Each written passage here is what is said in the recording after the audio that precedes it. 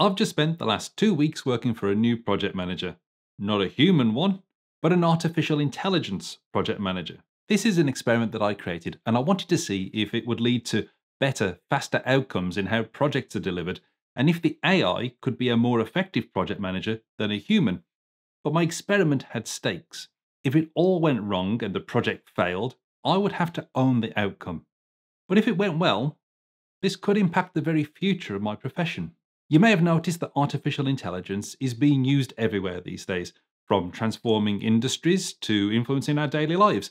AI is reshaping the future in ways we never imagined. The development of computer systems that can perform tasks typically requiring human intelligence clearly provides huge opportunities, including things like learning from data, recognizing patterns, understanding natural language, and making decisions.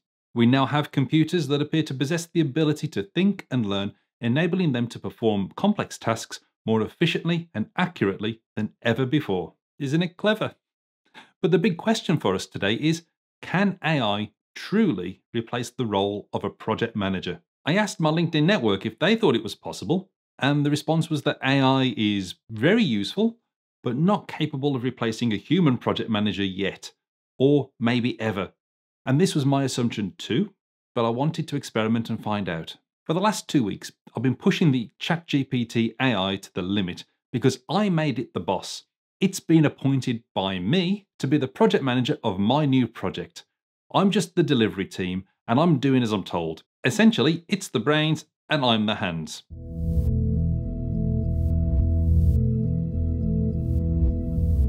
My project goal was to build and launch a new product, a project management course for project managers who are working without a team. I'd completed scripts for the video lessons about 2 months ago, but I've struggled to find the time and focus to do anything else with them. I've been so busy, I've barely had the mental bandwidth to even think about what's next. So I've handed control to the machine. Let's see how it went. I started off by getting the AI to create a project charter and a plan. This involved me having to explain a lot about what I'm doing, the goals, my background, and so on. I needed to clarify a few points, such as the amount of videos this course would involve making, that the scripts had already been completed, that the scope included marketing, and that I wasn't prepared to work on weekends.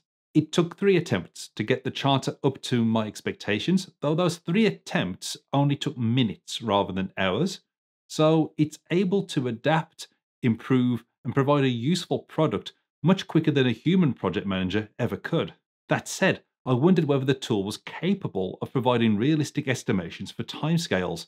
Could it really understand how human performance, with its peaks and troughs, could translate into a project schedule? Well, there are plenty of naive human project managers out there that make this mistake all the time, but could the machine do better?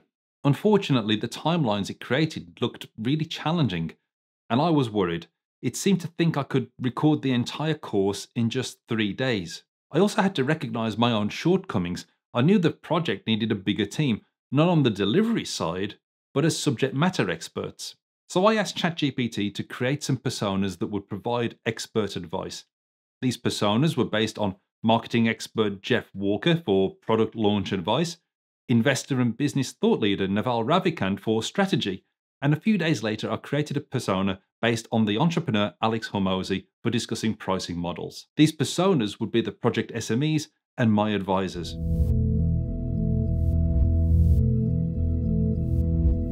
Next, I wanted to see a detailed project plan. The AI created one in seconds based on the details agreed in the charter, and it looked mostly okay to me. The project manager has just created its project plan, and it wants me to record 50 lessons in 3 days and then edit them in the next 3 days. I've had demanding bosses before, so I'm going to try to meet this one's expectations. The plan also set a target launch date of 4th of October, so I decided to trust the AI as much as I would trust a human project manager, and I publicised the date on social media. I did this to generate some excitement for the upcoming launch, but it was also to light a fire under myself. I'd raised the stakes for myself and I didn't want the project to fail publicly. Next, I needed some advice on the pricing model, and I asked the persona based on Alex Hormozi to discuss pricing. After it initially suggested that I charge between £300 and £1,000 for the course, I told the AI that my priority in pricing is accessibility to anyone who needs the course, and ideally, to gain recurring revenues from a membership site. On that basis, I'd like customers to pay what they want, with my Patreon members getting it for free. I was interested to see if the AI would rubbish the idea, but it actually got on board with it. Whilst initially reassuring that my idea had merit, I'm not convinced this is the line that Hormozi's thinking would actually follow. He'd much more likely recommend finding ways to increase the value of the course until I was comfortable charging hundreds or thousands for it. If I was dealing with the actual Hormozi, I think he'd strongly object to this strategy, which left me wondering if the personas were reliable representations, or more worryingly, was the AI just too agreeable to hold its ground? If so, how would we view that trait in a human project manager? Could we trust a character like that with a vital project? I'd like you to keep in mind that all of what I've described here happened in a short amount of time. These discussions were incredibly fast. The slowest part was me reading and considering what was being shared with me. So from a speed and productivity perspective, the AI was amazing. And interestingly, it was able to remember the discussions that we'd had from day to day. I'd just start each day saying, "We're back and working on the project," and it would recap some of the previous information, which was really reassuring. I didn't have to waste time reminding it what we're doing and what we're trying to accomplish and how far we'd got. But I was starting to have a greater worry about one important attribute of project managers that was likely to impact its ability to manage a project. The AI seemed indecisive. We had a discussion about whether the course content should be published all at once or dripped to users over a number of weeks. Both approaches have merit. Neither is right or wrong, and encouragingly, the AI took on the roles of the personas we'd created to provide pros and cons on each approach, leading me to conclude that the best way forward was to publish it all at once. But the AI didn't make a recommendation or a decision here. Despite being told it was in charge, it couldn't make a final decision. It just kept coming back to me to make the final choice. This problem continued after I asked the AI to create a risk register based on the risks it had identified in the charter, which it did in a very simplistic style, but now it included a number of risks related to the drip approach. So I asked it outright, should we use the drip approach or not? And its decision was interesting. This time it made a recommendation to use a hybrid model, releasing 10 lessons up front to satisfy students immediately, and then drip the remaining lessons over the next few weeks. Yet again, it didn't make a decision, just a recommendation, which this time I declined, and I said I wanted the course to be ready on day one.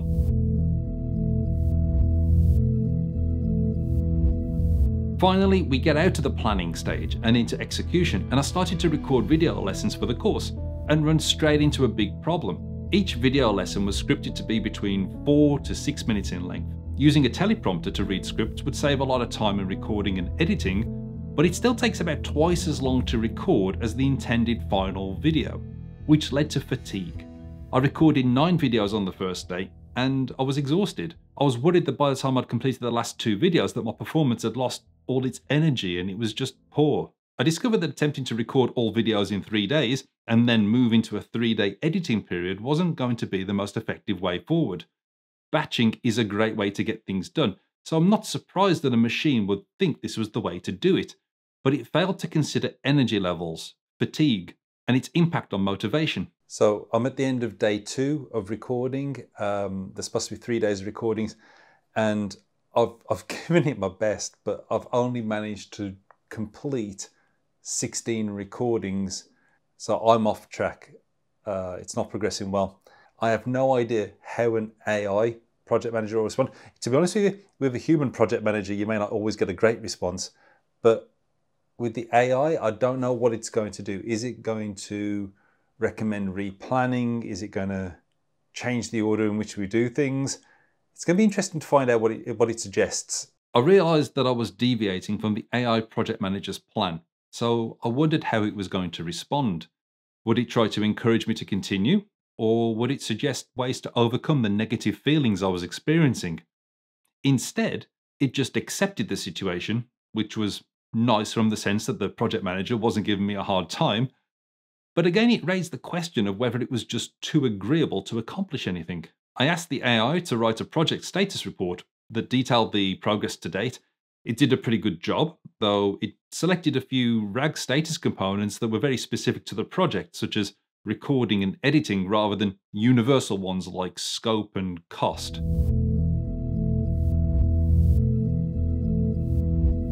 On day 3, I realised I wasn't going to be able to do everything I intended by the launch date, and I asked the AI what we should do from a project governance perspective. It correctly suggested a change request to adjust the scope or timelines was necessary. At my urging, it then created a change request, within seconds, to reduce the scope of the project from 50 lessons to 25. I had advertised the course completion date, but not the number of planned lessons, so this felt less impactful than moving the launch date. Besides, I can, and will, record those missing lessons and upload them in the future. But take a moment to consider this. A human project manager would have agonized over this decision. There's no way they could just halve the scope of their project output so easily. This decision hurts me, even though I have to accept it's the right one. But the AI has no emotional investment in the work, and whilst that can have its upsides, no one wants a project manager who doesn't to some extent care about the outcomes of their work. I asked for the plan to be updated to reflect that I wanted to spread out the recording over several days and overlap it with the editing work, which it did, but something unexpected happened. For some reason, it couldn't update or recreate the original plan it had generated. Until now, its memory had been really reliable, but it wasn't able to fully recall how it had done it before in its previous actions. Eventually, I had to feed in its previous version in order for it to create something similar. As I got involved in the grunt work of recording and editing, I discovered other strengths and weaknesses in the AI project manager. A major, if obvious weakness, is its inability to critique the outputs. I'd made a batch of videos where the lighting wasn't quite right, and it's only thanks to me doing the overlapping recording and editing that I was able to correct the issue for later videos. But the AI project manager couldn't have identified that. On the other hand, it helped me to draft a lot of email communication and posts relating to the course launch. I can't tell you how much I struggle with the sales aspect of the business. It's not something that comes naturally, so I'm just much happier to build a course and give it away to my members. So having a tool that helps me to draft messages that don't align with my natural preferences was, to be honest, really helpful.